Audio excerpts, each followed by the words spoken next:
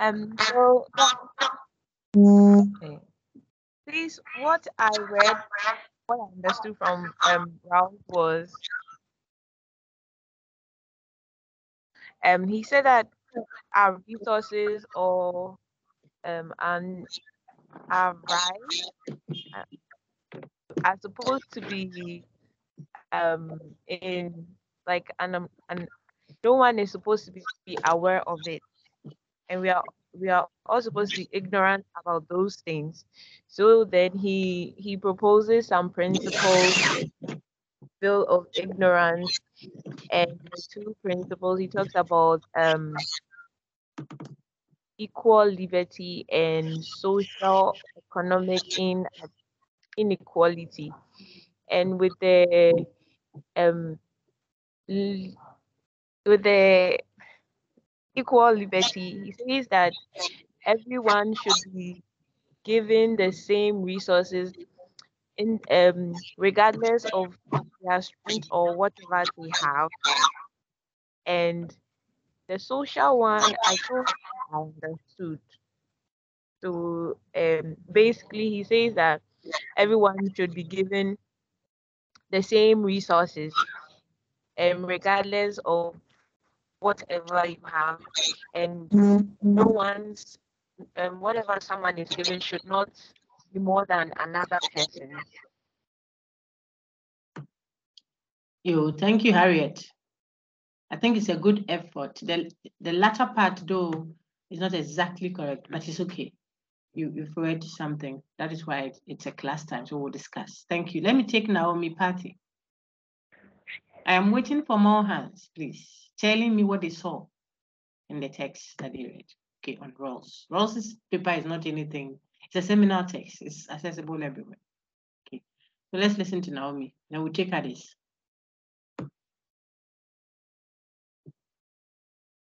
Naomi, please unmute and go ahead. You are muted, so we can't hear you. Okay, please, Madam, good afternoon. Good afternoon, Madam. Madam, please, I also saw the two principles of justice as fairness. The first one is equal liberties, which includes everyone should have basic rights, political rights. And then the second one is if there should be social and economic inequalities, it should satisfy two conditions. And the first condition is everyone should have equal opportunity to um, every position. No one should be discriminated. Everyone should have equal opportunity. And then the second condition is, which is if if there should be inequalities, it should be to the advantage of the less privileged. Thank you, Madam. Thank you very much. That was also a good effort in your own words. You try to capture the content in your own words as much as possible. It's fine. We'll put some more flesh to it together. Very good. Let's take a third one. So I'm going to take James Amankwa now, your boy. Sir, please go ahead. Keep your hands up. There are a lot of people. Yes, sir. Go ahead. Yes. So please, what I learned from Rawls' theory of justice as fairness is that he proposes his this theory in uh, he proposes his theory to describe it against the theory of utilitarianism. So he is against the utilitarian ideology that the greatest number of people should be the basics for justice. So whatever serves the interest of greater number of people for the utilitarians is justice. But according to Rawls, he indicates that everyone should not be disadvantaged, and that even if it is just one person at the expense of a larger number of people, it is not right. That is not justice. Very good. That is why he's proposing what he proposes, where he feels that it doesn't necessarily look out for the greatest good for the greatest number, utilitarianism. No, he thinks that the principle underlining the action should conform to what he's proposing. And that would be just than just overlooking the minority, for example, in the name of fulfilling the desires of the majority. Okay, so that's an important contribution you add to what Harriet and Naomi have said so far. Very good. I want more. Please, I tell you, if you listen to City Campus, you'll see. Well read, at least it's all over. Okay, so if you should show that you know your staff as well. This is a very healthy competition. I want to hear from more people. Thank you so much, the three that have spoken so far. What else did you read? Rawls, the libertarian view. There are a lot of intricacies in that. I got objections even from the students. I got an elaboration. They expanded it and they were talking. And then I could now just take it here and fill in that gap and take it here and fill in that gap. And it's so enriching. Okay, so I'm waiting for more from you. Any other one or two others? Quick. I don't want the recording to be too lengthy. You have so much work to do if we do that. Mr. Creedy, that's what I see there. Go ahead. It's a question. I'm sorry, we are losing you, sir. It's a question I want to ask. Go ahead, sir. Please, I want to ask a question. Please go ahead, sir. I'm saying that is the question I want to ask. And the question I'm asking is, someone told me the critical summary assignments on justice and fairness was optional. So I wanted to know what happens if... Were you in class, sir? Were you in class? Excuse me, were you in class, please? Please, I was in class, but I forgot. Let's deal with that later. Okay, I want us to focus on the content proper so that we can talk about that later. Okay, Doc. No problem. Because this is recorded, people will pick it with the intention to look at what we said to each other on the Rawls. So I want to hear that. Whether you did a critical summary or not won't matter much. If you did it and submitted, fair enough. If you didn't, you read it anyways. You are expected to read as a class. I want feedback on that. And I'm getting a bit impatient now. So people should quickly contribute. Let us know what you read so that we can build on that. It's the same hand that is up again. That's I'm not calling her. Naomi has spoken already. Thank you. Yeah, no, James just spoke as well. I want more hands.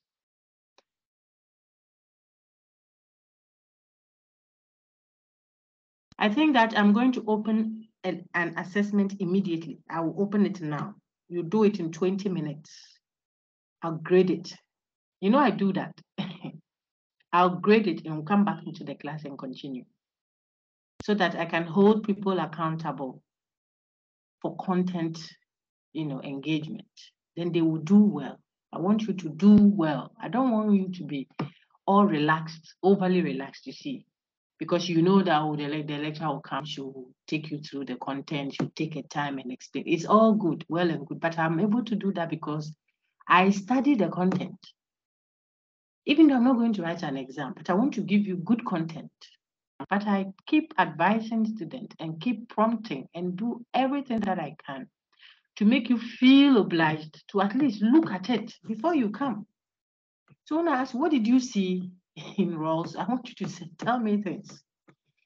Oh, I read something about it. Oh, I think that the principle that he was saying something. I saw a critique that was raised about his this, and I saw that he says we should assume a veil of ignorance, and that meant that someone's okay to add to what she said. That is class discussion. You see, not you come and sit and watch me perform. So I'll end the class very soon. You are going to work if the posture doesn't change immediately, so that you will do well. I've done your final examinations. I've done them. Let me take Nana Kofi Amu Kwanzaa. Go ahead, sir.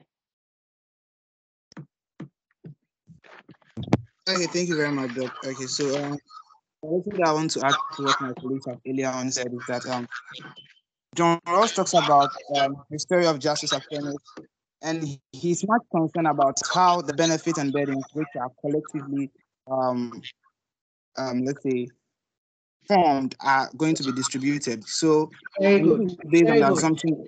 Very good. Before you continue, see what your friend said. This one line I mean, this one statement he made captures the fact that Rawls. So let me share what I prepared whilst I was listening to your City Campus folks. It was so brilliant because I'm speaking in context. It was so brilliant. It was back to back, not one person doing a showmanship. You see, one person set us off, another person contributed, there was a third one. So as they were speaking, I was feeling in no specific order. That's what you see me sharing now. What your friend just said says that, I'll say, okay, so Rawls is trying to show us how to distribute. He was doing distributive justice, highlighted now. That's what Rawls was doing. One of you also just told us that his posture, in other words, his approach was not utilitarian. It was contractarian. He told the line of the social contract theorists. I could ask you a question, short answer question. Well, you've done your eyes, so maybe not. But it could be something you will need in your writing of an essay sheet. Why you would think of Rawlsian or Rawls's justice as fairness as contractarian. He adopted that posture. I'll let the gentleman continue shortly. Okay. His approach wasn't he wasn't measuring what is just on the basis of utility, the greatest good for the greatest number. If you remember our utilitarian moral philosophy we studied, we introduced ourselves to it in level 100. We did a build up, I suspect, in level 200. Then you did moral philosophy. I suspect you would have covered utilitarianism, egoism, all the isms in ethics. Okay. A friend Rawls doesn't do utility. And that came from one of you. Even when we did City Campus, that one didn't come out at all. I didn't even stress it myself, but your friend said it.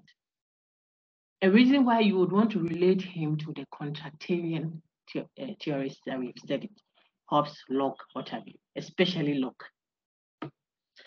It tells you then that there is something about what Rawls is doing that you can relate, you can link to, you can connect with the social contract theorists that we have studied. What is it? What are the lines of contractarianism that you see in Rawls's justice as fairness? Okay, so he presumes, this is Rawls now, he makes a presumption of what? An original position. I think one of you has mentioned that, if I heard right. It's also on our screen now. For you to arrive at a just system, he's doing a theory of justice. He's trying to give us a principle that will help us be regulated. It will regulate how we administer justice, how we identify a just system, and how we do an administration of that justice. We administer it, we deliver justly. What kind of justice, what kind of conception of justice does Rawls have in mind? Justice conceived of as what? Fairness, being fair.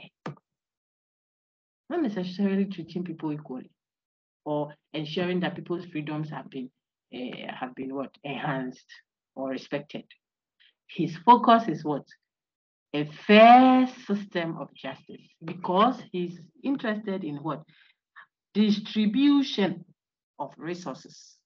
Both, and there comes the second part of what your friend said that made me say, very good. He talked about distribution, and then he says distribution of both the benefits and the burdens of society. That's crucial to what Rawls is saying. He's not talking about only goods, the responsibilities also. So opportunities and responsibilities, goods and what, if you like, and bad, so to speak. Benefits and burdens of society must be shared. He's doing distributive justice. That's why you can distinguish what he's doing to a certain extent from other conceptions of justice that go on, like Plato's conception of justice within the person, what we call harmony. If you allow reason to lead the emotive or the spirited part of a person and the appetitive part of a person, if you allow reason to lead, then the person will live in harmony. There will be justice within when reason leads. So the guy insults you, are very angry, but you don't act emotionally. You don't let your emotions drive you. Then there will be inconsistency within you. There will be disharmony. There will be injustice within you. You have to let reason lead you. Okay? So with justice within, this is Plato now I'm speaking. I didn't even mention that.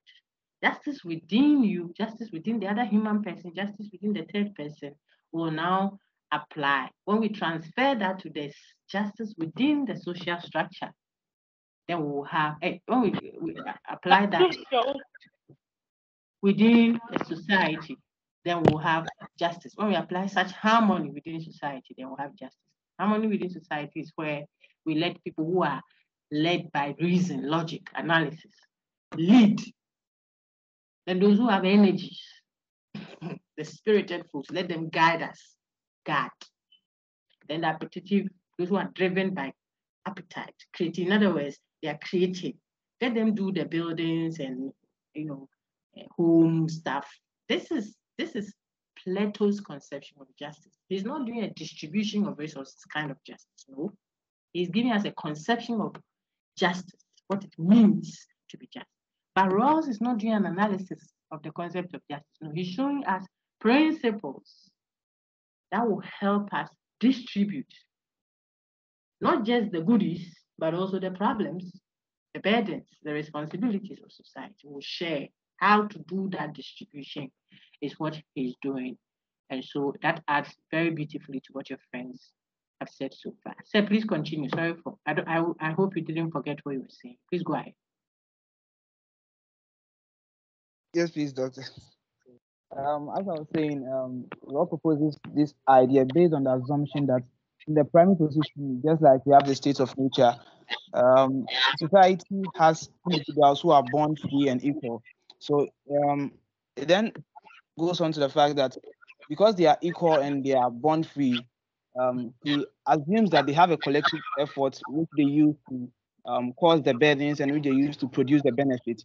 And after they have to share these benefits and equally. So it also continues by proposing two main principles of justice, which we see as the equal liberty principle and the social and economic inequality, where the equal liberty principle talks about the fact that each person is supposed to have equal rights and also access to the most basic liberties, that the freedom that the society produces. The second one, which is the social and economic inequality, is also based on two other conditions that it must satisfy two other conditions. The first being the fair quality of opportunity.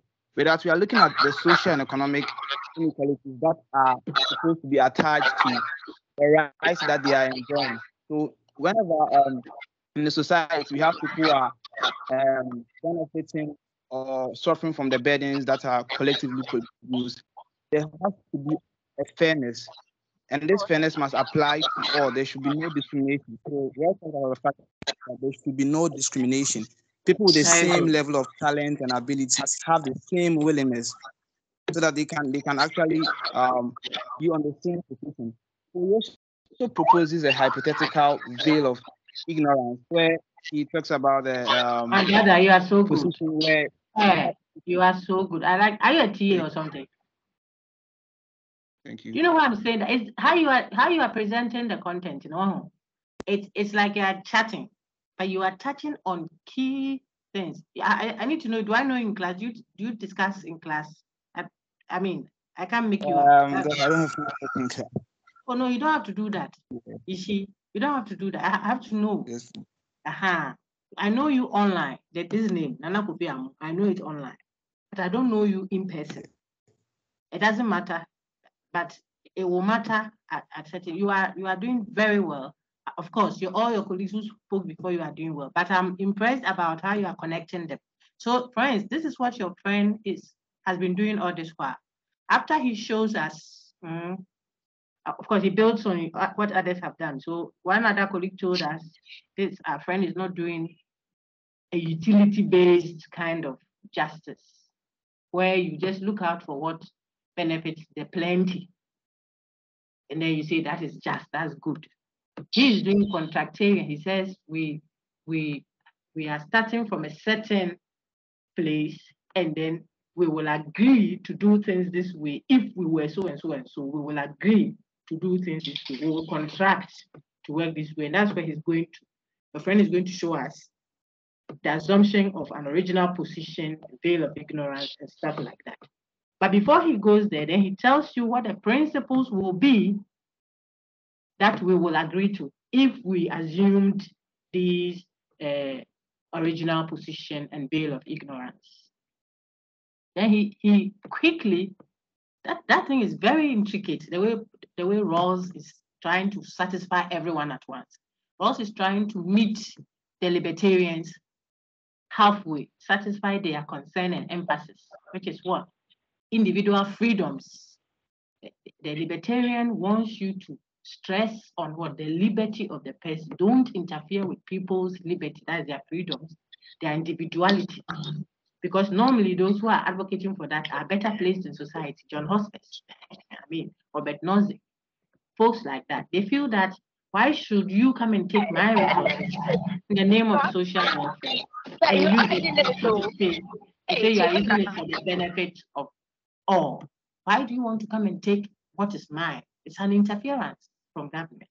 If you tax me, and the tax is not to go and protect what I have, but you are going to help some poor people who are hungry so that they too can get good drinking water. What is that my business? Says the libertarian. That is if you spoke about it in a brute, literal way. Okay. Now, so Rawls wants to make sure that their emphasis on what? Liberties, freedoms, rights are given. You meet it without interference. At the same time, he wants to also satisfy those who emphasize what? Equality, egalitarianism. So he's bridging, mediating two extremes. That's why he proposes two principles that he says. Who is he now? Rawls. Rawls says, if we were to assume that we didn't know our place in society, we didn't know our interests, in other words, we didn't know what will benefit us and what will go against us, then we as, look on your screen now, we as rational human beings, those that we have touched on, I tried to cross it out so it will help your viewing, okay? We as rational human beings, we are rational. So if we are rational, the emphasis on rationality is important. We will think in a certain way because they are not foolish, they are rational. So that assumption is made. As rational beings, we will make or we will work by some principles that will augur for our well-being. We'll choose right, so to speak. How will we choose right at such an assumed position of what? A position that says, I do not know what will happen. I don't know which side of the world I'll be. I don't know if I'll be rich or poor in the actual society. If I were making this decision to guide that society, see, I wouldn't know if I'll be the lecturer or I'll be the student. I don't know if I'll be the judge or the corporate being cross-examined.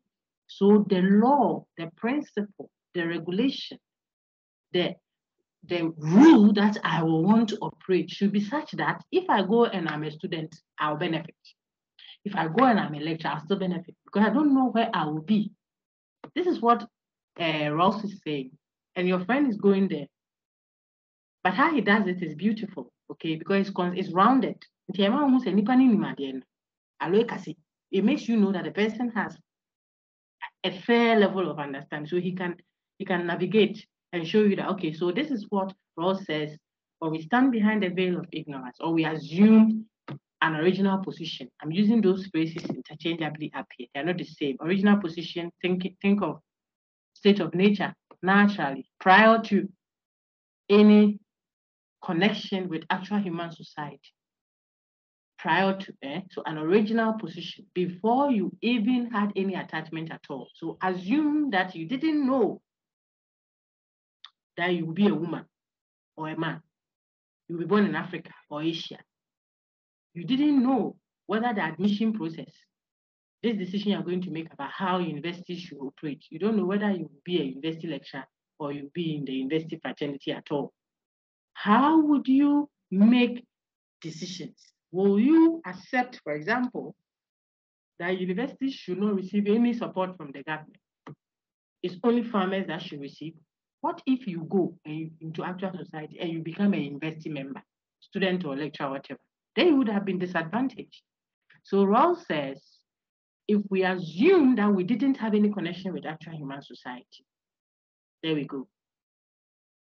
We assume that we didn't have mothers, fathers, sisters, and brothers. We ourselves, we didn't even know our sex, whether it would be male or female, Muslim or Christian, mothers or virgins, whatever. And we were supposed to make a certain decision that will affect actual human society. If we assumed an original position, we will be inspired by that which will be what? Reasonably of interest to us. We will do that which will help us. Either way, wherever we find ourselves, if actual society, that is the original position.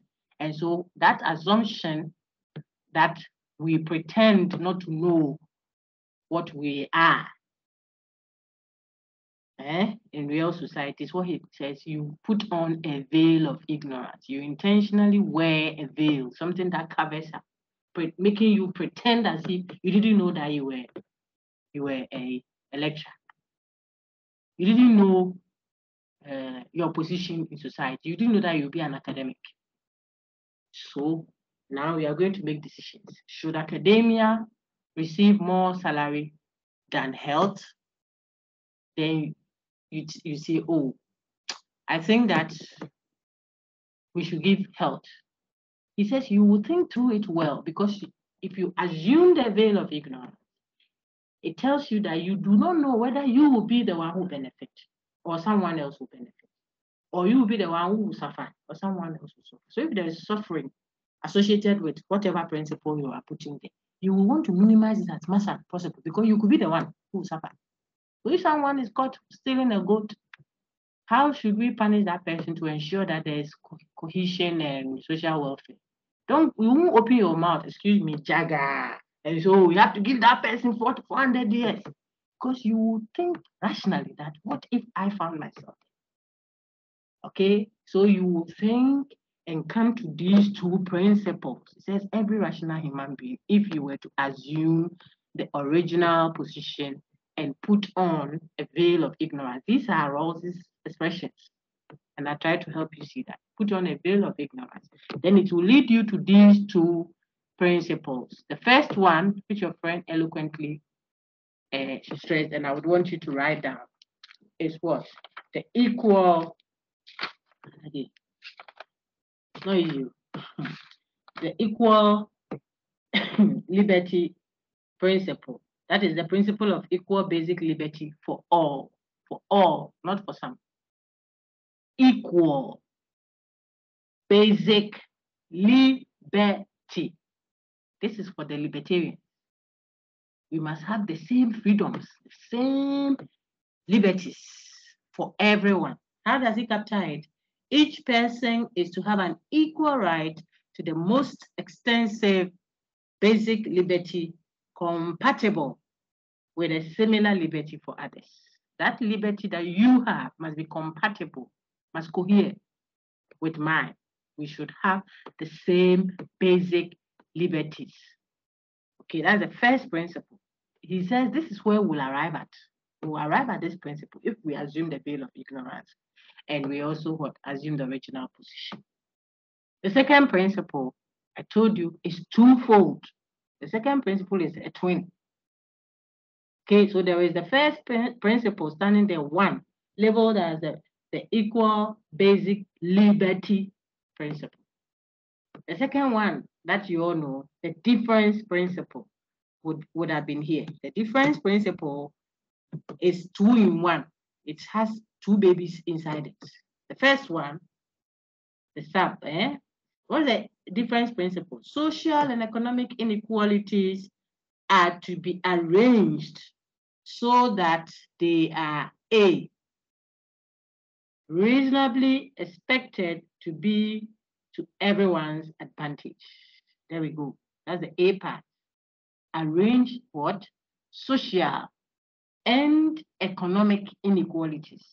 I think it was Harriet that set us up. She said society has a lot of unequal. Some people are born with so many disadvantages. Apart from the natural ones, the social that has generated social inequalities. Some are high status. Some will never see $100,000 till they die. God forbid that for you. Because of where they are coming from, Charlie. If they see 10 Ghana cry, grace. So there are inequalities socially and economically. And Rawls says such social and economic inequalities should be arranged. There should be a deliberate thinking through that goes into an arrangement of that. One of the reasons why you would want to applaud somewhat a free SHS thing, no matter the challenges it came with, or the national health or stuff like that. Even our very Western societies have welfare systems. As extremely libertarian, or if you like, individualist or liberal, whichever label you want to give it, as they are, is to make room for that because the people there, like we also here, are thinking. You have to think.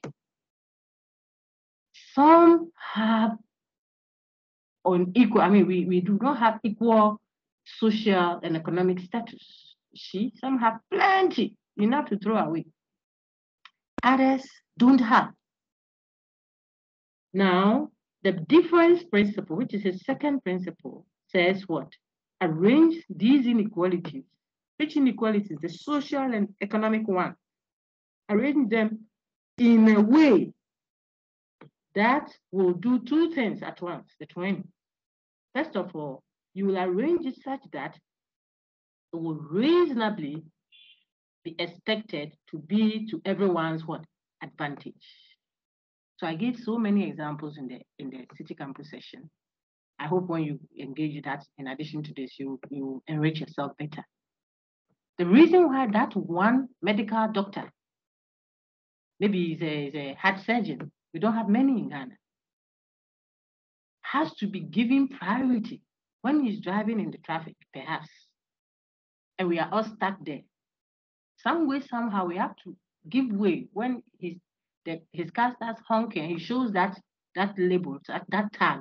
You would have to give way. We give way to some other people, which is also okay. It's just that sometimes they are who are the sister who went for lunch with him and they are late. They are returning the car, so we have to give way for them to come. Very annoying sometimes.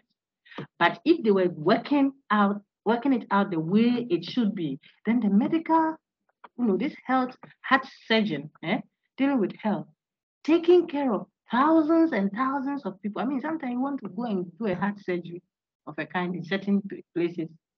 You have to book months because every week, those 2 or 3 people who are experts are operating hearts. Go every week they are working. So you too, when you come and join the queue, it should be your turn in the 9th month and still counting. Some 3 years, if it's not a major surgery. Because the people are not many. And it is hard. And you it's the heart. So we will treat, we will want to treat this person whose status, there we go, social and economic inequality. His status is preserved, giving certain advantages, so to speak. It is as if he is the one we are giving an advantage to. He will jump the queue, he will have some allowances, maybe his children will have this, and have a house here, he will do this, because it will ultimately lead to our collective good. He will now be, okay, he can go and pick his children from school. When there are 300 people lined up that week for surgery, for example. So because we too, we will have heart issues and we want to be taken care of, and we all can take care of heart. It's not like, roasting cocoa, Kofi Brookman by the roadside, plantain. Apologies to those fine women mostly who do that. It's also an expertise, but Charlie, you know, if I don't know how to do it and it goes all, all black, we'll manage it. But you can't do that with people's hearts. I want you to understand. So it is in our own interest as Rawls to give, see, certain people, certain status, certain, what's the thing? Certain social positions, somewhat special attention, which will look discriminatory, but it is not, because it will ultimately what? Benefit the collective us. So you should be happy when your lecturer is paid well.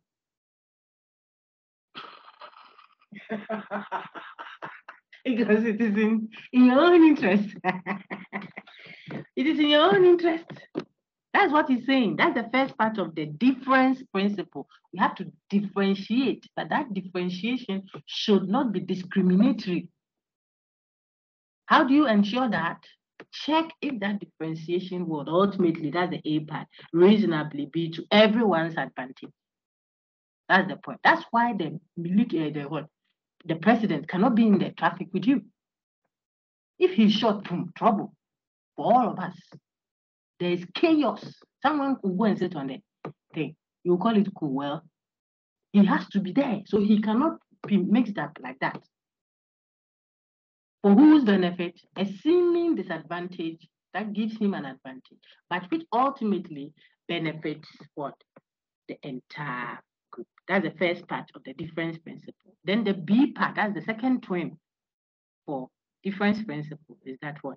Social and economic inequalities are to be arranged so that we said they are A, both reasonably expected to be to everyone's advantage, and B, they should be attached. This is how you curb the discrimination. They should be attached to positions and offices open to all.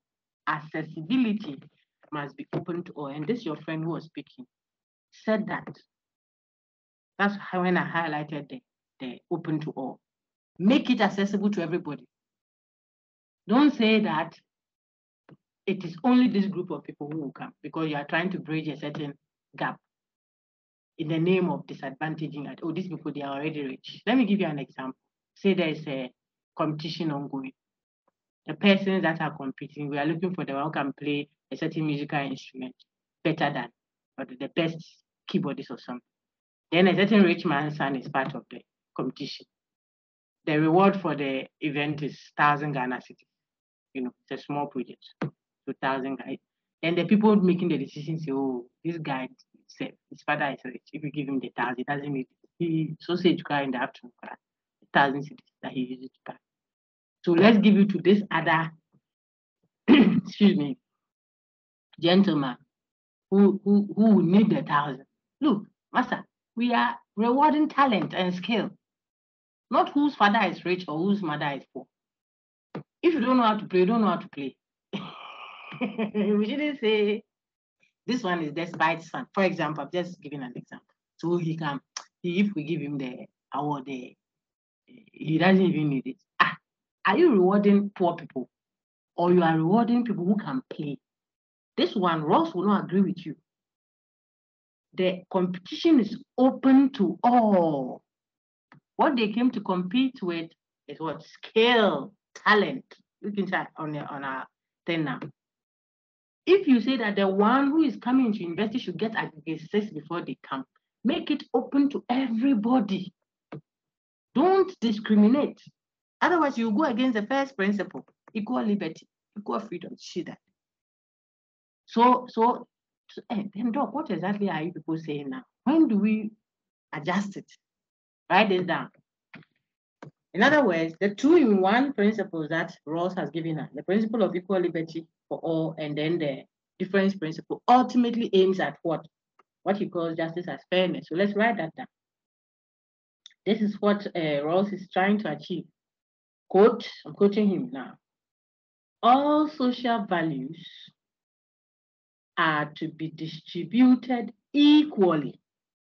See that? Unless an unequal distribution of any or all of these values is to everyone's advantage.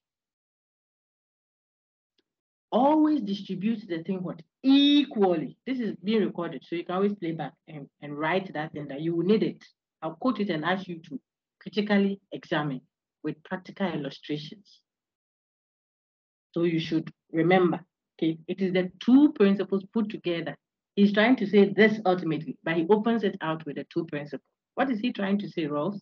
He's saying all social values are to be distributed equally.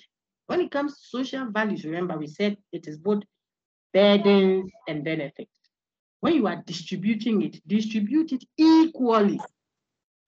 Unless, I just said, unless if I did equal distribution, it will not benefit as well. So I have meal on the table.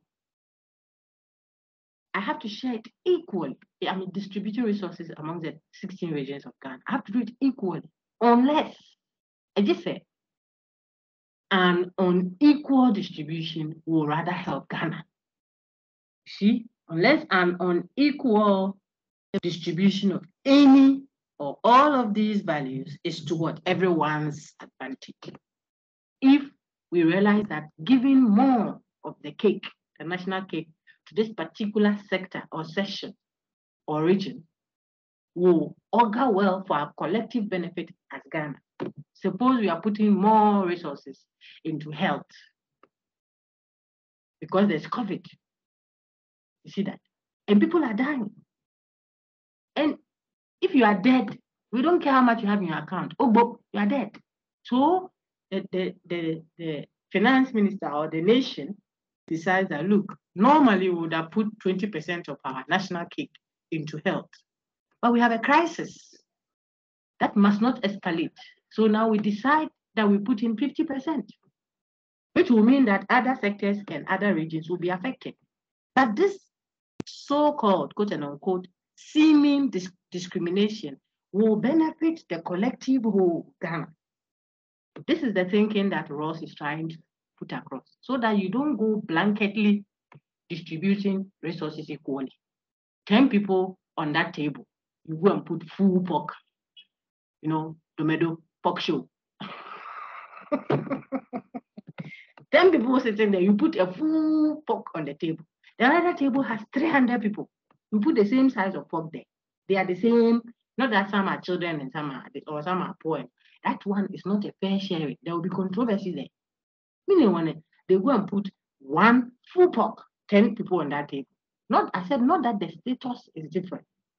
Not that one is the owner of the party and the other ones are planky. They didn't even invite them.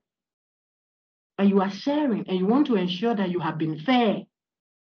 Look at the need. There comes Karl Marx expression you should keep. It is prominent in the communist discussion, Communist Manifesto. What does he say? To each according to his need. Write it down. Then a continuation of that, from each according to his ability. That's the principle for egalitarian thinking. This is attributed to Karl Marx. From each, you take from people what they can give you. So from each, according to his ability, to each, according to his need. I cannot make a demand of level 100 questions that PhD should be answering. Then I'm not a good teacher. Imagine it. You have to ask level 100 what level 100 students are able to answer, and vice versa. Then you give content according to the need. So you don't say your baby must get calcium so that he grows or she grows. Baby, maybe 1 year. So the meal you are prepared for the baby, bones, fufu, upon chinkakra, goat meat with a lot of, because here goat meat, the inside of the bones, there are calcium. Who are going to feed that 1 year baby? You will kill the baby. There are calciums, yes, but you will kill the baby. You have to give according to their need, yes, and take from them according to their ability. What they can give is what you expect. Jesus said, the one who has given more. In the Bible, the Jesus was what? Offering tire and the offering. He put inside. The man is peeping inside the offering. The woman gave 2 mites, two pesos, 20 pesos, whatever. He says, all the people who gave, this woman gave more. This is the one who gave the highest offering. We are shocked. You were there. Me too, I was sitting next to them. Yes.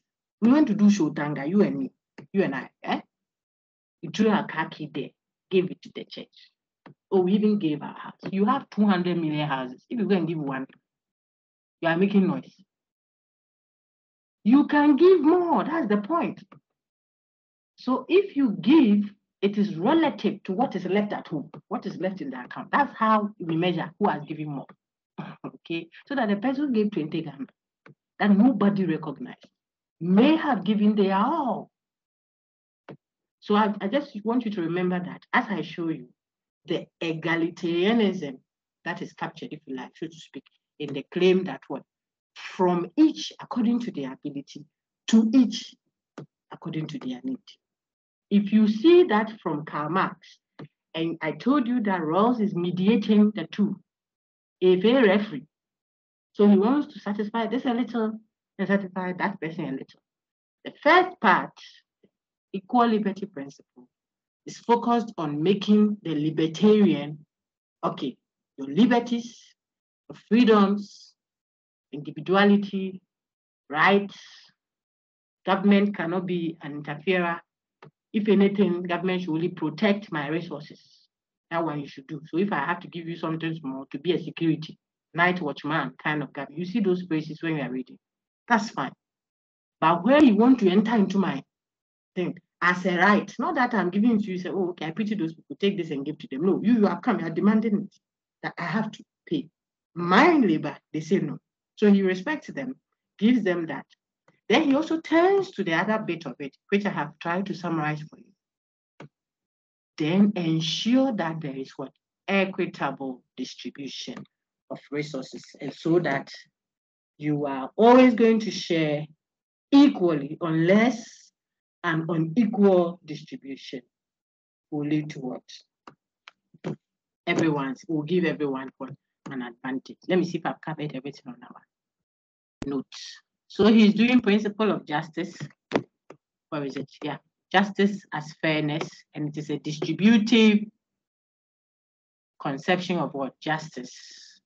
He assumes that the people, or he makes an assumption from start, that the people making this decision, if they assumed a veil of ignorance and an original position, would be what? Rational folks, and therefore will arrive at principles, regulations that are acceptable to all and will be fair.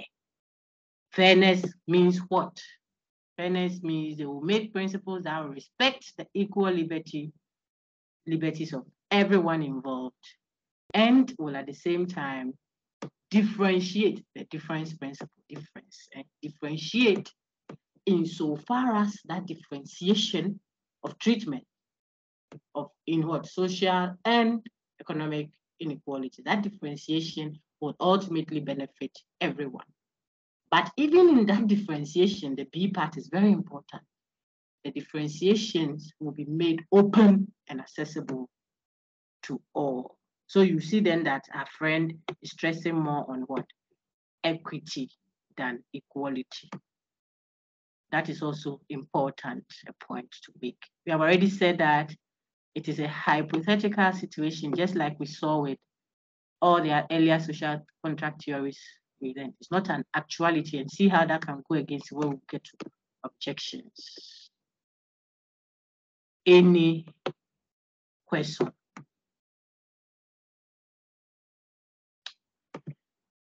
Okay. Now let me take, so Harriet spoke, Emanuela Bruce's hand is still up. If you want to add to Nana Kupiam, you've done very well, don't continue again. Keep the rest. Thank you very much. Let me take Manuela Bruce. If it's an addition, Manuela Bruce, add it. If not, okay, madam. Yes, go ahead. Madam, there were some things I read on and videos I watched, and I wanted clarifications on like what I learned. Please go ahead. Okay. Under the original position, Mhm. I read that it is the idea that all people come together to form a social contract and reach an agreement as to what principle will be fair and just to be applied to all. And also there was another thing, they were like it ensures a consensus on the principles that apply to all. I want to know if like those terms used are right. And also under the veil of ignorance, was the veil of ignorance covers all in the original position. And when it does that, when there's that cover up, we instantly forget certain things about ourselves. We become ignorant as to what race, ethnic background, or religion we are, and even our desires and conceptions of what is good. And I want to know if what I read, what I just said, if it's right and if the right terms are being used. Auntie, thank you very much for your question. I hope you were listening to me when I kept talking on and on and on and on. I've answered everything you said. Yes, madam. Uh-huh. Yeah, So I is just it wanted to know if the terms the used, 10? Yes, certain everything that, terms used. which one? Veil of ignorance, we have mentioned that. Yeah. Original position, we just did as well. Okay. Your hand was up earlier, but I was speaking Yeah. on and on. Yeah. So if it's clearer now, then it's fine. If not, then I can ask someone else to throw some few torchlights Yeah. on it for Little. you. A So, little is so, good. so torchlight on what exactly, so that we don't become repetitive. We don't repeat ourselves all over the place. So where do you want the Okay. torchlight to show on? It's under the veil of ignorance where it talks about when there's the veil of ignorance, we forget. If I want to know if the term forget certain things about ourselves, that is our race, And ethnic groups, and religion. yeah, so you intentionally pretend to have forgotten. That's what he's saying. Okay, so Let's not say necessarily forget. you have to tell yourself that you don't know who will benefit. That's why he will be criticized. That I'm already living in society. It isn't like I will now come and live. So suppose I am the vice chancellor. I use that example when I engage the first class. So let me use that. Right now, I able Prof. Nanaba and Prof. Vice Chancellor. I mean, I don't think that 4 years or 5 years ago she was even thinking that she would be. Well, aspired to, yes, but perhaps she didn't think that things would move that fast for her to be there. Now, my point is now she's seated there. If the council, which she chairs, or she chairs with others, or she's chairing a committee, of course, as a vice chancellor, making a decision on which admission processes will go by coming year. Suppose the university says, oh, we think that we want to give our students, those who are not in Accra, a priority this time so that we can have more diversity, what have you. So all at the senior high schools or that are in Accra will just get 20% admission. Suppose it's a policy that is going to be deliberated upon.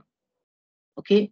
And so we want only northern schools, if you like, upper east, the new regions. As for Greater Accra this year, maybe 20% admission be paid from there. This is the principle we want to go by. Why? Oh, we want to increase diversity. I think that the Greater Accra people, most of the time, they are that abuse too much, whatever the reasons are. So they don't have the desire to stay. Whatever the thinking that has gone into it, this is the policy we want. Now, Rawls says the people on the team making that deliberation should assume a veil of ignorance. That means they should pretend that they don't know who will benefit or who will be hurt by this decision. Those of them on the panel, they won't be hurt or they won't benefit. They should pretend that they don't know. This woman has children. She attends church. She has church folks. She has colleagues that are dear to her. So if I'm on the team, I'm the person, I'm on the team. You think I will not be asking, but if we do this thing, how about Anjadua, my neighbor's son? This boy is very resourceful. He's in an Accra school here now. No admission. I hope that he will be affected by this. Okay, folks, you see, I think that our decision to do 20% is okay, but we also have to consider the fact that this, why is because there's an interest. Human beings have vested interests.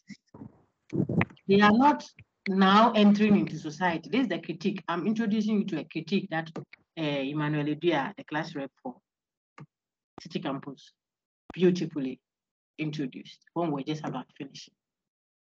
That the supposed veil of ignorance now, Rawls says we should put on, if we put on a veil of ignorance, it just means pretend not to know. A veil, cover up, ignorance, you don't know. So pretend you don't know that you will benefit. My lady Emanuela, if you were my prayer mate, my prayer partner, we are praying on you getting an A in all your courses this semester so that you get first class, church colleague. Me, your lecturer. Every day you come to my church office after service, say, Doc, no, I church, you're not doc. Oh, please support me in prayer. So we hold our hands. When we finish, then we come to school too. Now I'm going to grade field 304. Your paper is in front of me. Rawls says you have to be fair, meaning assume a veil of ignorance. Pretend not to know whose paper is lying in front of you. Antiadwa. When I'm saying this, I want to laugh. With all due respect, Antiadwa, you are my prayer topic. Me too, I'm telling God that let this sister get an A so that her faith in you will be strong. The paper is lying in front of you. I'm the judge.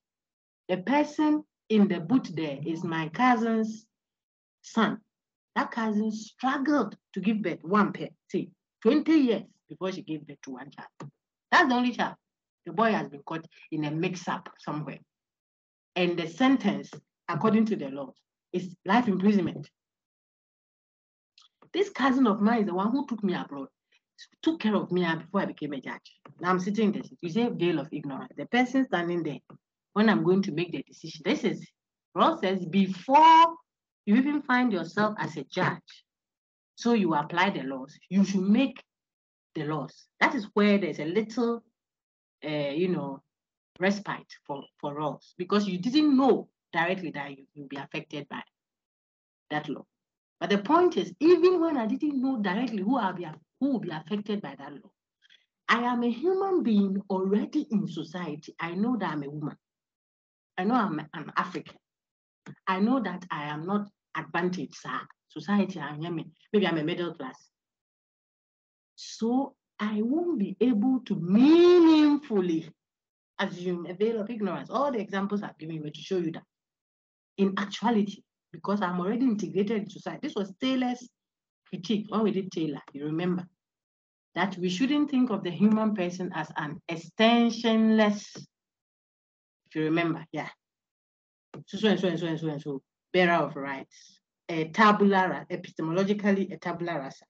Those big books that he was using there to show that we shouldn't say that a person, when it comes to knowledge, is an empty slate. No. The people behind the so-called veil of ignorance are actual human beings already inhabited in actual human society. Therefore, they have vested interests. They know.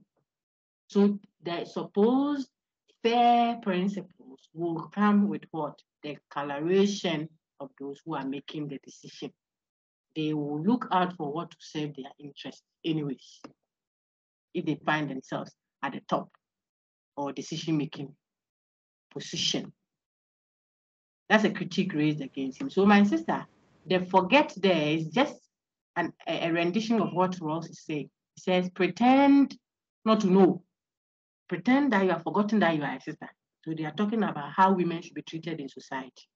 If we were going into human society, who should do the house chores and who should sit and read graphic whilst we are doing it? Rawls says, if we look at it objectively, pretend not to know that you are a woman.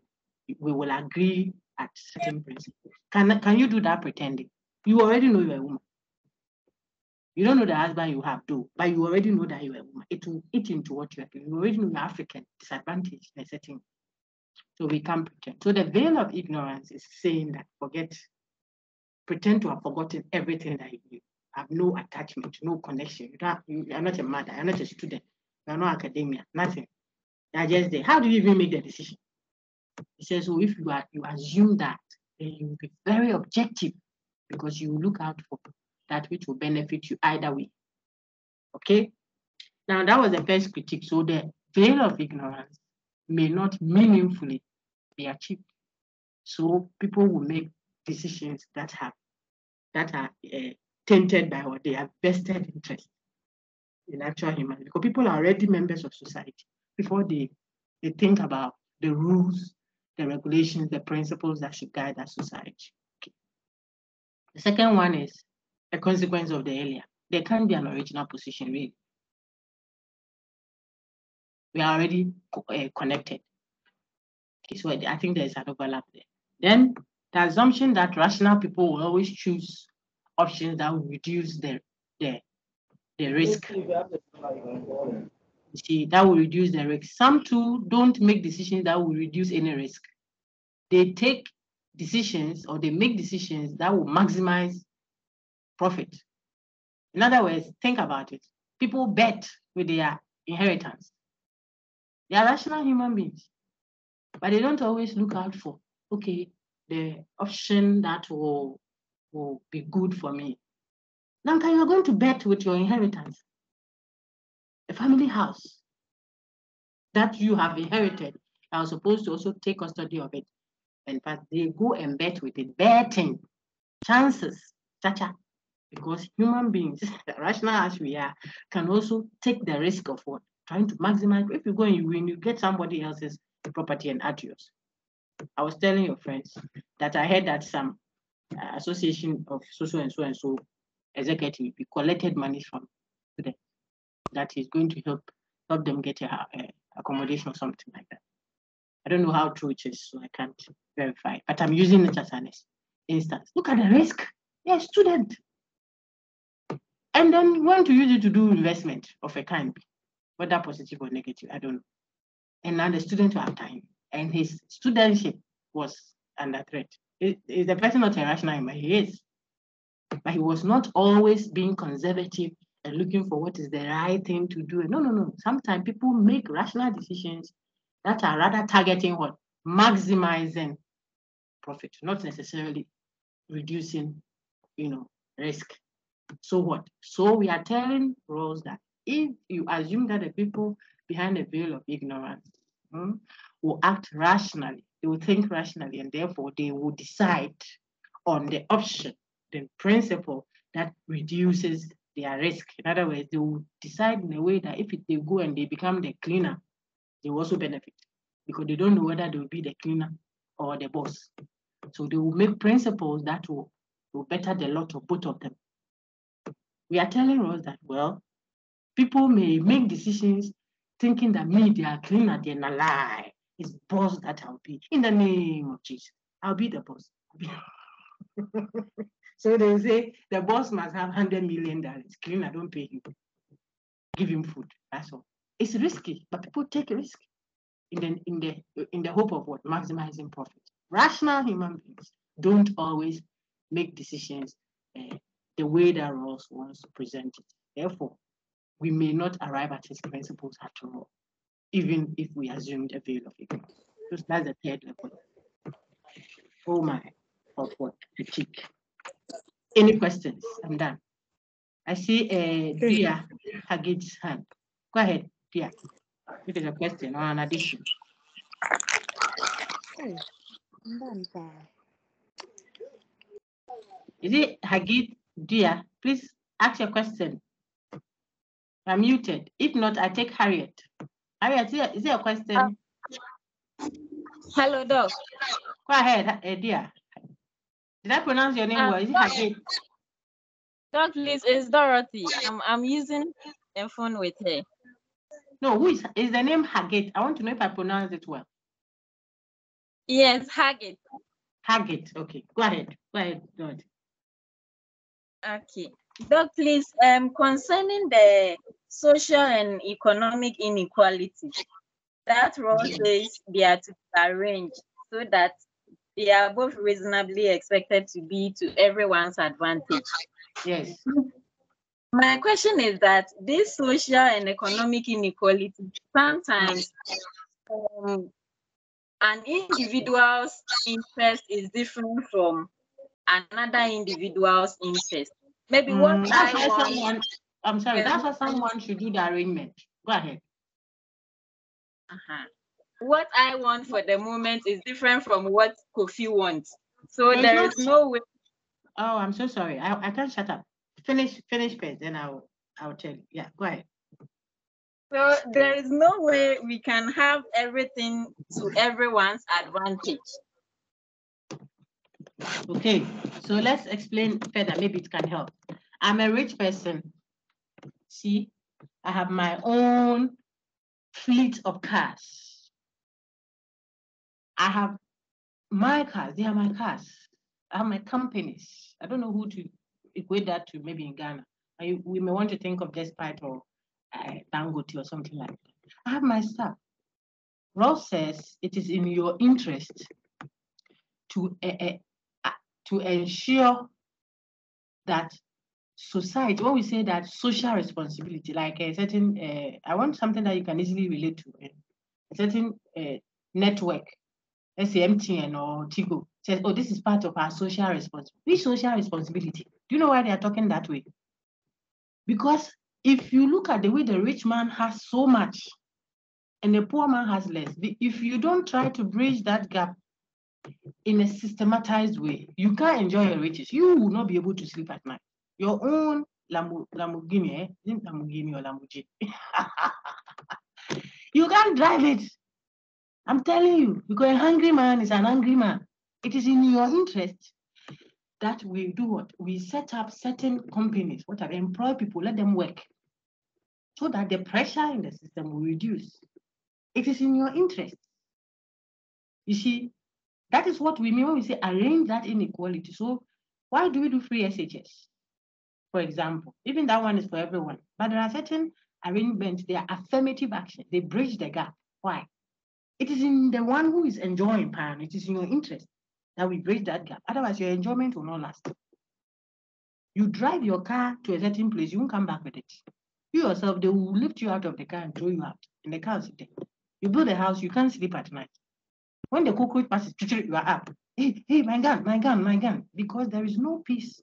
When others are hungry, you think about it this way. If you are the only rich person in your family, every school fees passes your doorstep.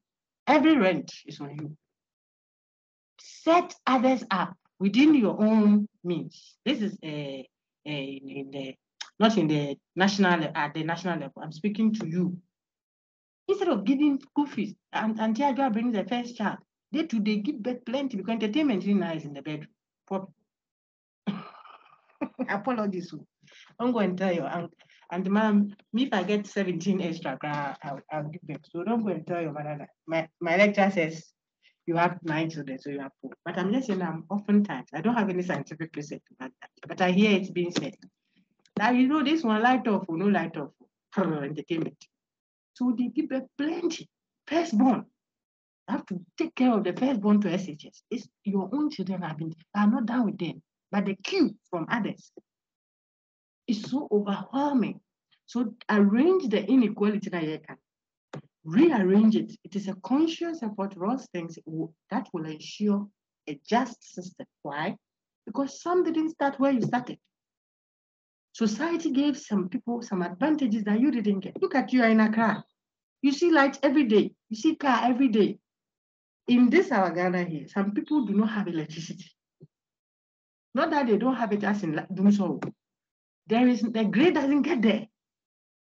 When we vote and we are counting our ballots, some people, it takes a flight or drones to go and take the ballot sheet and bring them back. They don't see, even if our poll leaks in Accra, they don't get sample to look at.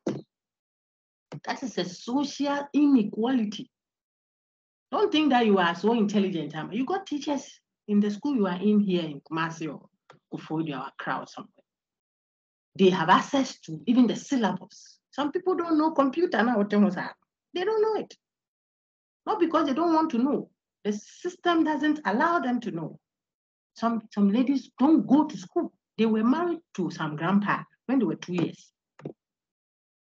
it is a social inequality. It's not an individual ingenuity. Okay, so when there is an inequality like that, someone born, bred, and battered by a system that doesn't take care of that. I told your friends, America, with all the riches, I talk about America to represent the Western world. There's a welfare system to take care of the poor. Someone can buy paracetamol, not because she didn't want to work. Okay, so then the same society should do the rearrangement in a way that balances it. Not that it is your choice. If you start thinking, so that's why I wanted you to read the libertarian and the communist argumentation. Okay, so you know how they are speaking. One is saying, share. Me, I'm going to work hard. Some people who are lazy Africa. Don't work every day. I don't want to say something.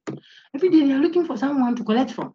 Look, that is why the person, yes, yeah, or dinner, if the thing is for me, I can use my left to take it. Left here meaning I can take it. I can do it the way I want to. It's mine. It's yours. So they can give us what they can, from social to political level. They will give you what they can give. They will tell you how you should manage your home. When you wake up, wash your face. You can't eat this one this morning. Your children, they can't go to that kind of school. Let them sit. That is how your life will be, on probation forever. Therefore, in a society that we know that we haven't arranged stuff, we're talking about social and economic inequality. It's unequally done. So there is a disadvantage that has been orchestrated. So the rich is rich through and through, and the poor is poor through and through. Rawls says it is only fair. Why fair? Because the cost is not as a result of you, Dorothy, necessarily. It's a social issue. It's an economic one. A system that is running that would disadvantage you. To correct that disadvantage, how? Should you do it in an indiscriminate way? You know, if you do that, there will be problems. Make it open, accessible to all, yes. So the admission is open to all students, whether it's Legon or Panchinico, okay? Make it accessible to all, but arrange it, that's the first one now, in a way that benefits all of us. So we don't create plenty of movies. Plenty bitter folks, bitter, very angry people. If people are angry, society is chaotic. You can't go and buy your pizza and work designer and enter your room. You are going to eat pizza. Family size, 150 Ghana. Somebody's looking for 3 cities to buy Gary sugar. They can't have, you're holding pizza. You small girl like that. You are in trouble. You won't get to your home. You will eat your pizza, the one you are holding in your hand, and your pizza, the one that you cover up all the time. All right. I want to take so that's the point. It's not a choice matter. I don't like it. He likes. No. It's an orchestrated one.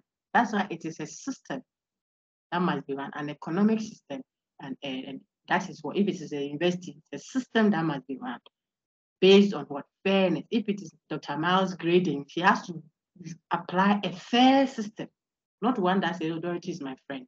I get sometimes students that I know are very good. Friend asks him, they communicate and all that. And I can tell that the person, the way she's going, I think we are or something. It's paining you, but it is a system. You see, so if you want it to be fair, then you can tell the class, look, I don't like the performance so far. So I'm going to open 3 assessments, do them so that still they will earn it by their effort. Open to all. Nothing like I've added 3 points to you saying, oh, you are my friend. Yeah. No, you don't do that. Let them earn it. And let it be open to all. So you are bridging the gap, and yet you are making sure that that opportunity is open to all.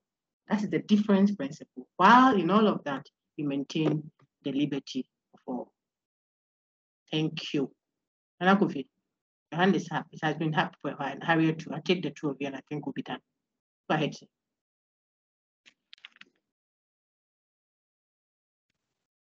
Okay, thank you very much, Doc. So my question is regarding the statement that Aristotle made, that equals should be treated equally and unequals unequally. So I wanted to ask, can we say Rawls' argument is the contemporary form of that statement that Aristotle made? Okay, first of all, I must admit I have not read the I don't know about the Aristotle one, or it's been a while, so I've not looked at it recently. But if it is as you say, that those who are equal should be treated equally, and those who are unequal should be treated unequally, then I think it captures Rawls.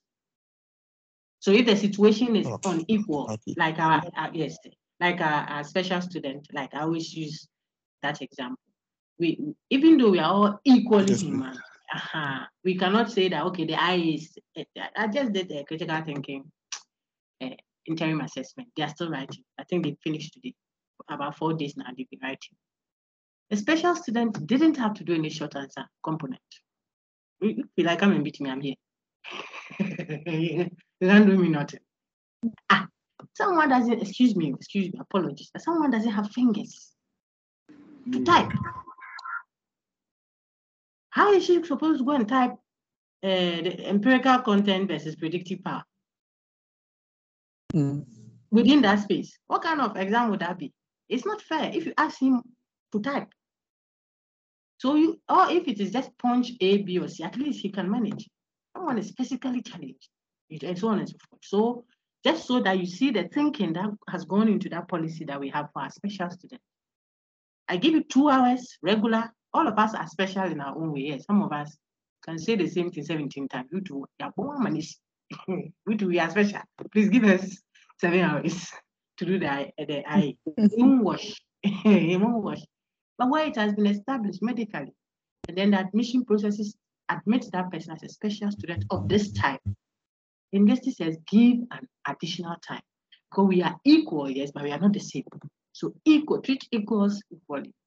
But when we are not equal, that's the difference principle. Respect the difference. So I think that that's what captured. I can look at it closely and see if there are any additions or exceptions, but I think it should. Thank you. Harriet. Thank you very much. Yes, sir. Yes, I have a second question. Go ahead. Go ahead. After that, take Harriet. Okay. Please go ahead, sir. Okay. So the second question was a criticism that was made that the original proposition, which is the veil of ignorance, may exclude some moral issues in the quest to promote go for rationality. So I was like, that really makes sense because when we are talking about the veil of ignorance, we're talking about where individuals, as the lady said, that they may forget, that is, they've decided to forget some of the things that they are aware of just to have that hypothetical situation. So is that criticism very that it may exclude some relevant moral issues? Yes, yes. That is another critique you can raise. We can talk about the morality of it. I mean, we can have moral challenges. There's even another one I saw in a certain book, but I feel that's a bit technical for some of you, so I'm not worried much with it. But think about it. Our actual instinct, intuitively, we don't reward people for doing nothing. Africa. All you're doing is we should see that we are hungry. That's the only reason why people who have worked hard. Look, if you don't reward dessert, that people deserve it, not dessert as after the fufu, some ice cream on top. No, but I'm talking about dessert. People deserve it. They merit it. It is important. The way people like appeal to pity, my people, especially if you present yourself as a church folk, a mother, accessible, then people want to exploit that. Yeah, we are philosophers. We love people, we help people, but we help you to learn. We help you, we guide you, go all the way out. But we don't help you by adding 2 or 3. Or, oh, doc, please, if you could just change my view. I feel so insulted by some of them. They will just send an email, not with our philosophy student, though. I think because they understand from the way we interact in class, yes, accessible, yes, mentoring, yes, being down to earth, praying with you if you have issues. But that doesn't mean we don't work at keeping our integrity. But normally, those who engage us, especially with critical thinking, they will send a snapshot and say, I got the D, look, please, if you could just add 3 pay, it will move me from D to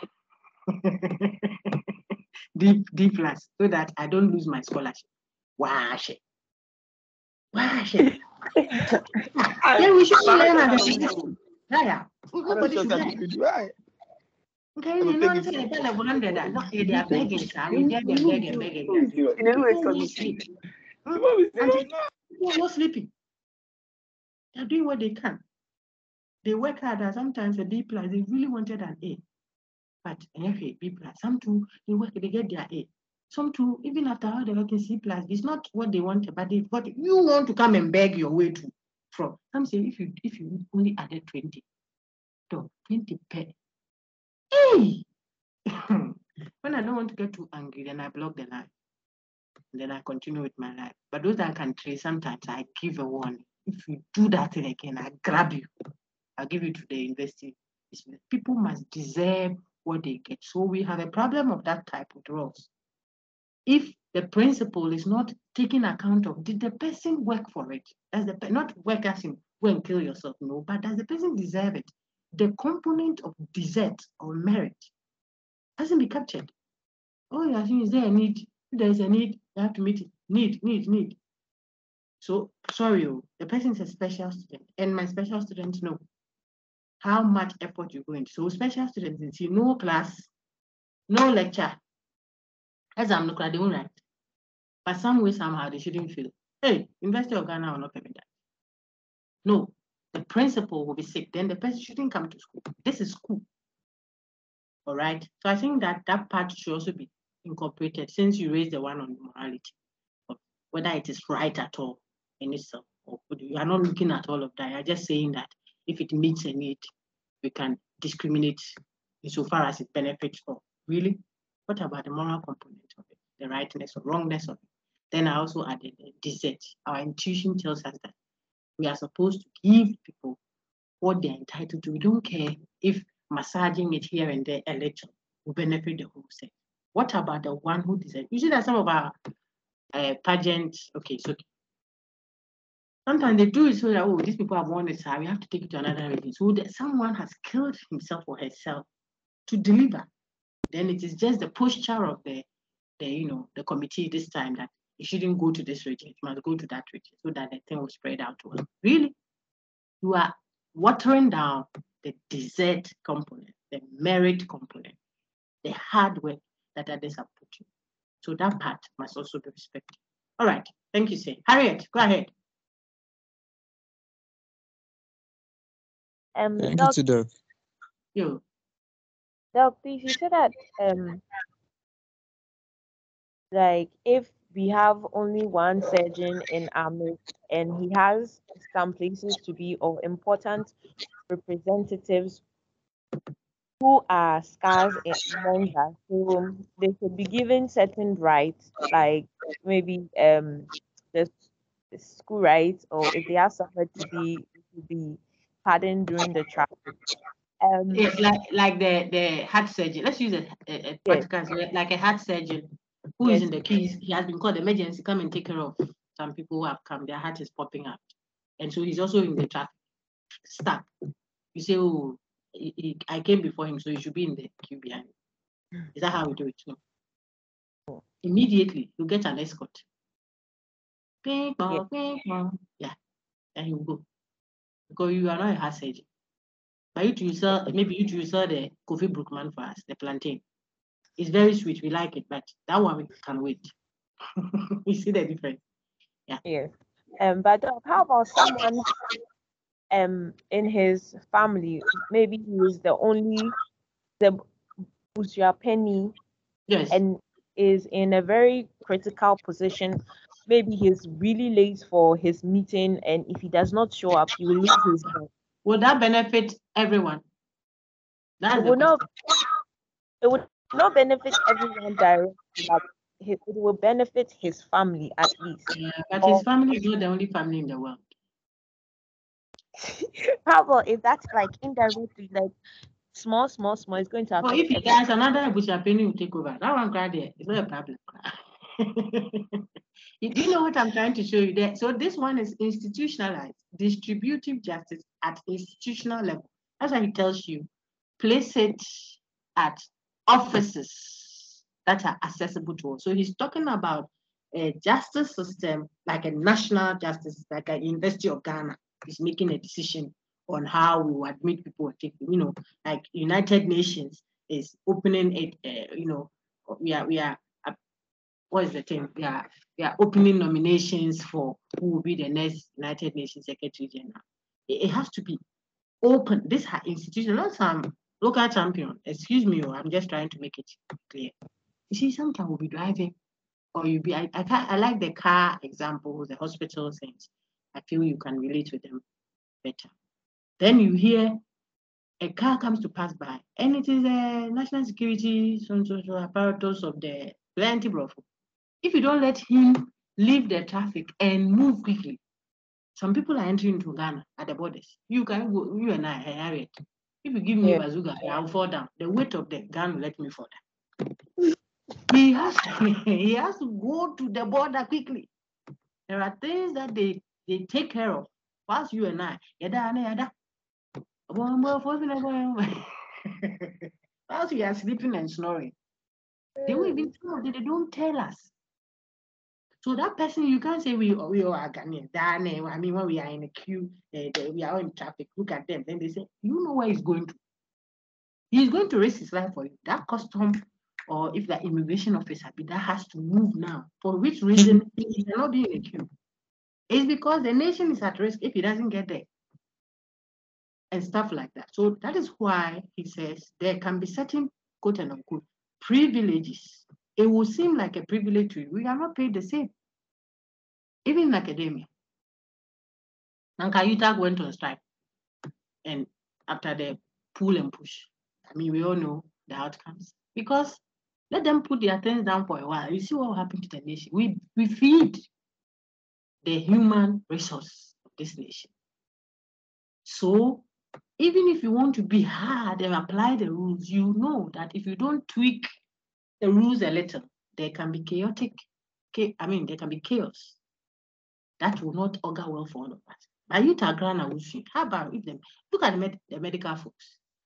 They don't often even attend to stuff. But all they need is just a notice that we will start with OPD next week. Then the week after, we'll go to so and so. Then the third week, we'll go to emergencies. Nobody will tell anyone that, my friend, you people should open your eyes. Because what will happen? The damage. That doesn't mean they should hold us to ransom. No, nobody does that if you understand your job. But the point is that certain offices and what? Okay, let me use status. There are certain social and what? Economic positions, offices that are treated specially. Either they get some allowances, they get some exemptions from tax, if you like. They don't queue. They don't even ask for fuel.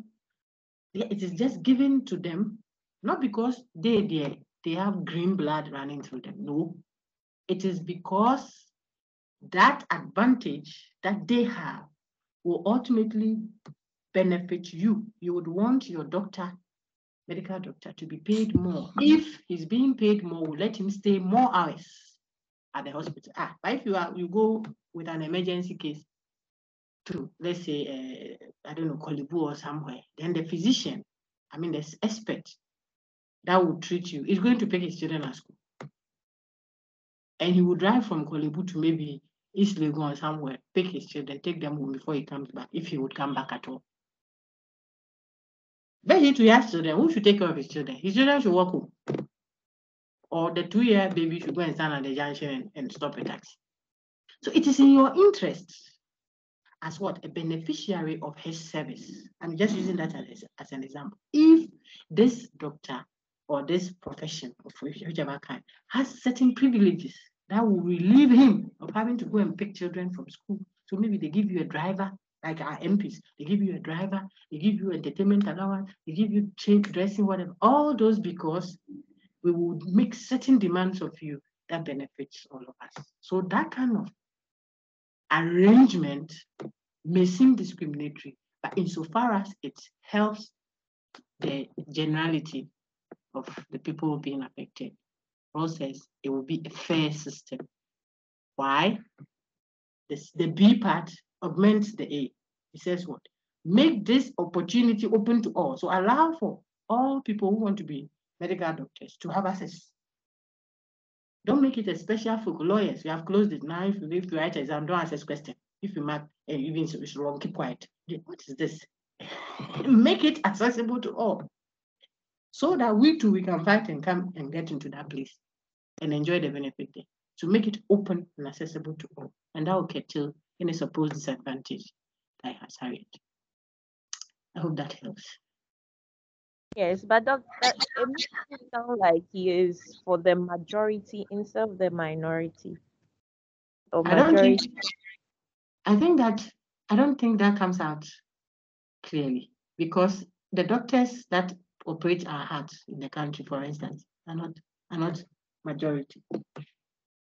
Yes, but they are what they do is to favor like the big the Yes, so population. so I think that the emphasis is not because majority are benefits, so it makes the action right. But he says we would create that disadvantage as a contract. So when we are contracting, in other words, at the veil of ignorance, which he says we should assume, we have already critiqued that. But if we were assuming a veil of ignorance, that we don't know where we'll be, that's how we will think. We will think in a way that, okay, then whoever will be the one that will take care of this, that, and that. If it turns out that we have only 2 surgeons, we have to give them certain priorities. So otherwise, if 2 people are taking care of 33 million hearts, we have to make sure that he gets free scholarship and learns, and then his children are taking his wife. They should have accommodation at the place there. All these things you are saying is not because of the people that will benefit. It's not your focus, but that is the means through which you will come to this contract. That's what he's saying. Not that you want people to benefit, otherwise it will be utilitarian. Now contracting, so you look out for how the system you are going to run will be just, will be fair. Everyone, minority or majority, will benefit. And so that is how you will work it together. To me, I'm so tired. Is there any question? Where's my water? Okay. Yeah. Is there any other question? Okay. Enoch, where are you? Are you there? Augustine, equity and equality man. Are you there?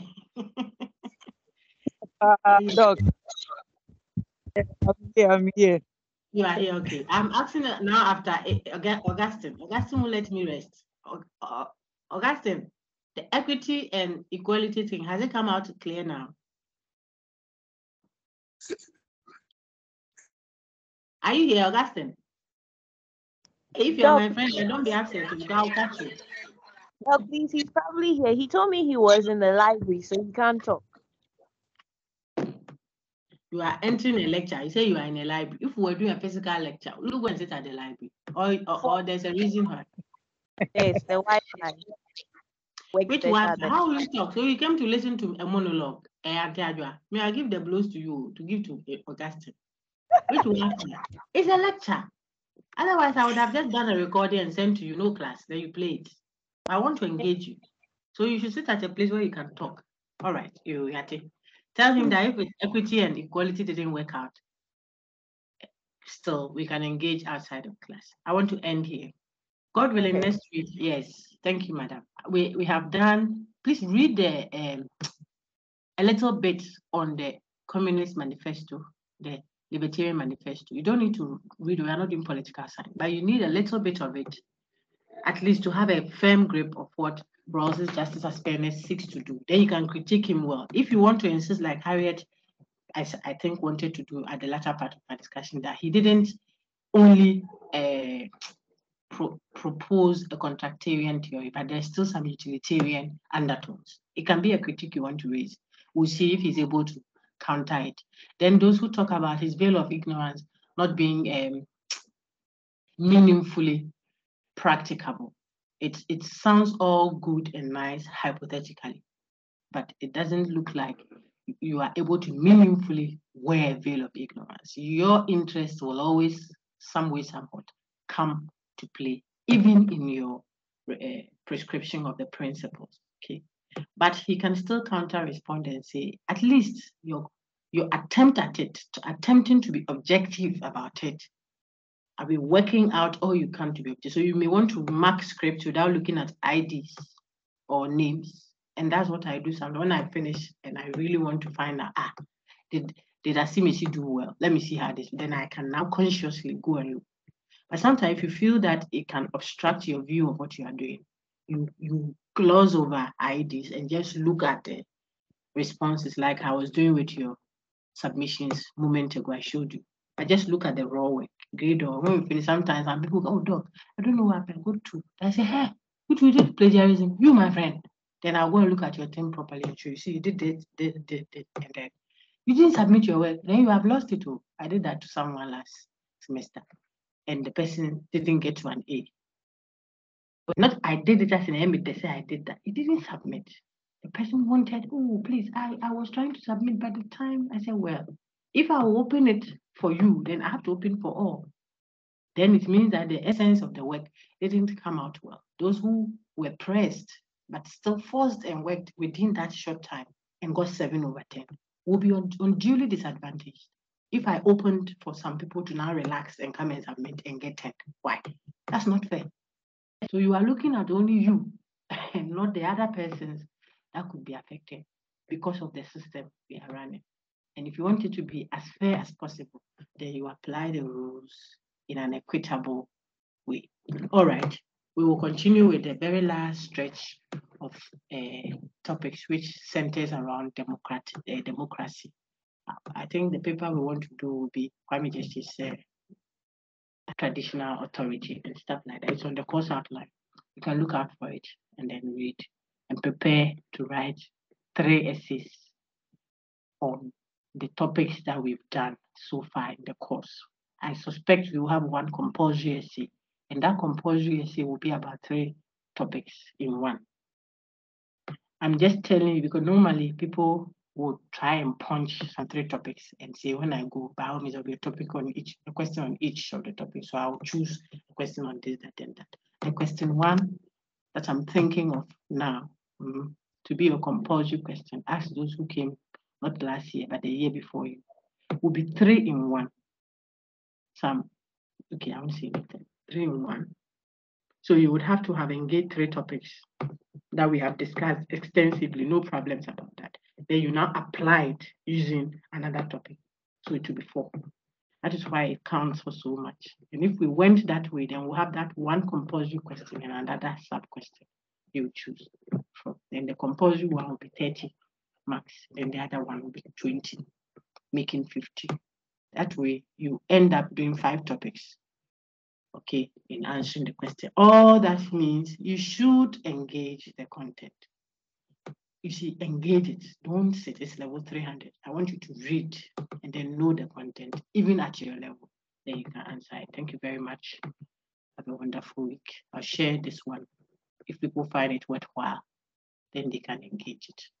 Until we meet next week, God willing. If it is raining still, we may do another online. I don't want it to be online.